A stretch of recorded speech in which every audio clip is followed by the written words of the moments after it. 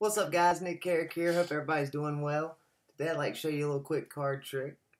So without further ado, here we go. Since I don't have a spectator as usual, I'm just going to riffle up through the deck. You just think stop wherever you'd like. Right there? Sure. That's going to give you the 4 clubs. Push it right back in where it was.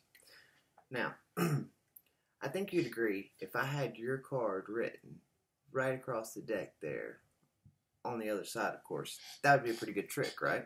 Because I had no way of knowing where you're going to stop. So, we'll see.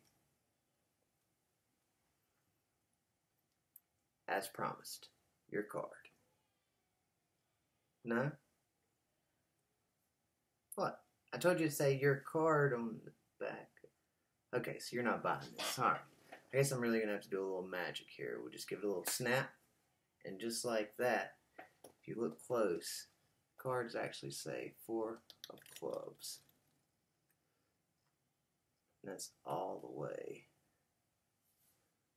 through there. Let me know what you think.